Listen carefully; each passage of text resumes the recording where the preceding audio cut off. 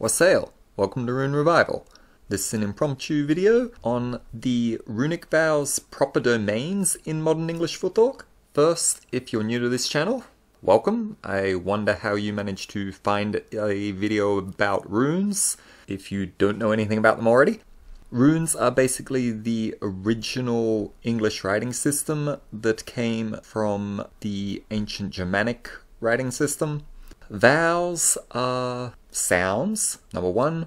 By runic vowels, we mean the runic characters which represent those sounds. You can see them scattered all over the screen. I'm not going to waste any more time explaining these things. If you want to learn more, go watch the other videos on our channel. Okay, so by proper domain, we basically mean where those rune sounds belong on the IPA chart, as you can see on screen. By belong, we're talking there about where they were situated both from a historical context and where modern speakers would think of those sounds as generally belonging. So if we start up in the top right here, we can see ur, which most of you will know as the foot vowel. It's also used for the goose vowel, but it basically covers this top right quadrant of the IPA Vowels Chart. That's basically the close back vowels. Moving on from there, is covers the close front vowels by and large. This vowel in the middle here, some accents will put it in with the kit vowel, while others will put it with the foot vowel. Okay, still others will put it with ethel rather than either ur or is. We'll get more into the details later on though. There's no script. Here covers the mid-front vowels. The rounded ones tend not to be used so much in English. They may be found in a few rarer dialects though. You'll note as well that it doesn't include this one. This is the historic sound of ethel actually, but we'll come to that later on. Ash covers the open front vowels. You'll notice well that there's an overlap on this vowel.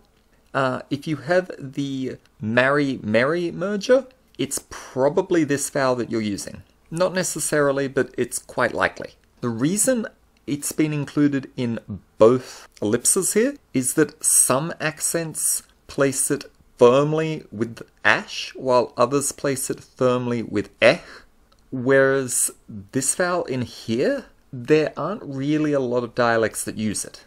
Hence why it's been excluded from both of these and associated more with ethel. I'll cover more of that later on though. This vowel here has a little cross through it because it's not used in any English dialect at all, anywhere in the world. I don't believe it ever has been. If anyone can show something contrary to that, let us know in the comments. Now I'm going to skip over to ors, because ors is a rounded back vowel. So you can see that apart from this one up here, which is covered by ur, it covers all of the rounded back vowels. Okay? Then between ors and ash, we have ark. Hence why it covers all of these ones in the middle. And if you want to go back further historically to Elder Futhark, or more accurately the later form of Elder Futhark that the Angles originally brought to Britain, then ors originally covered all of these range of sounds down here. When I say originally covered, that's not really accurate because most of those sounds weren't used in English. What I'm trying to get at though is that the sounds which broke into these different runic vowels were the ones that ors covered. Okay, so in other words, you'd have the or sound up here, as well as an at sound up down here. Okay, I don't know if I'm explaining that too well, but basically it covered everything from the thought vowel to the trap vowel. Essentially anything that wasn't already covered by one of the other runes. Indeed, including these couple might be a bit questionable because they could have been covered by Ethel, but yeah, I'm not here to go into specifics. As I said, this is an unplanned video. What haven't we covered here? Yeah, so you probably get the idea that between ors and ash, arc covers the part in the middle. Make sense? Like, just look at the shape of them. You can probably tell that one branch got broken off from the bottom, and then the next branch got broken off, and you ended up over here. Ethel here, as I said, it originally made this vowel sound. We're using it primarily for the schwa. However, it can kind of cover all of these middle sounds, if that makes sense, in terms of its proper domain, as in where it really belongs. Now, note this part's important, even though I've taken 7 minutes to get to it. All of these, although they have their proper domains, in different accents, they all break out of them. So, as I said before, this vowel can be in with ur. I know in at least one accent, this vowel way over here is used for the foot vowel. What are some other good examples? Ash breaks out all over the place. Indeed, in some accents it breaks way out here to cover like all of S sounds and well into ash's domain as well. On this chart it's fairly restricted.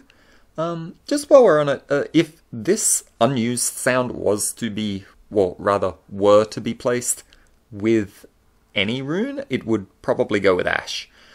Well, let's talk a little bit about diphthongs. The near vowel, or however you want to say it, it is approximately equal to is sliding towards ethel.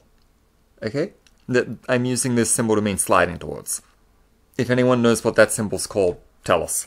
Alright, so while not all accents slide the near vowel, quite a lot do, and they slide it either to somewhere in this range or somewhere close to this range, like maybe one of these vowels or one of these vowels. Okay, that one's fairly straightforward. Ur, or our, as we're calling it in modern English full talk, it begins at one of the other vowels, but then slides towards ur. Okay? So that's not true in all accents, but in many accents, I believe it's close to half of them, maybe a little bit under that. Ur, or our, will begin somewhere down in this range and slide up towards ur's proper domain up here. Sometimes it might finish up here or over here, but it's generally headed in that direction. Now there are exceptions. Like I think there's one accent that starts the sound of the mouth vowel over here somewhere and then slides it down here. As in, it starts somewhere in the front mid-range and slides to the open back range. But that sort of thing is kind of unusual. As I've said before, the mouth vowel does vary quite a bit. Indeed, quite a number of accents will slide it towards one of these vowels that is represented by ors instead. This rune over here is your, just so no one's confused. What this is saying is that your is approximately equal to the sound of either is or yer. But there's another consonant that comes before it. It will slide towards that. Now, I know that's kind of being a bit ambiguous. For those of you who aren't aware, your is used for the face vowel, the price vowel, the choice vowel. We're also using it in fleeing for the ee sound. I have a feeling there's another one, but I can't think of it right now. Those of you who have access to the charts can go look at that anyway. Ich, or io, however you want to say the name of it. It is approximately equal to the sound of is plus the sound of ors. Okay, now remember how I said before that ors can break out of its proper domain. Indeed, all of the runes can. Many of you, especially in America, will put this vowel in ors's domain rather than in that of arc. That's just an example of how runes can break out. What else do we need to mention? Oh, that's why I mentioned it. This is the lot vowel. Okay, as in this is the lot vowel that some people conflate with the father vowel. Or you may know that as the palm vowel. For historical reference, this rune... Okay, that rune's highly debated, as I'm sure you all know. But one of its theorized sounds was a bit more like io or io, whereas this one's historic sound was more like io or ia. The Vikings tended to use the later one, as in the Scandinavians. Whether that was used in England is a bit debatable. Perhaps it was only used because of the Viking influence. As you would know if you've watched our other videos, we took the approach of metathesizing that sound in order to use it for the choice vowel, which is io said backwards. And then we also drew from that, using it for the other diphthongs that behave in a similar way, such as the price vowel, the face vowel, and so on. Anyway, I think that's about all I have to say for now. Feel free to ask any questions.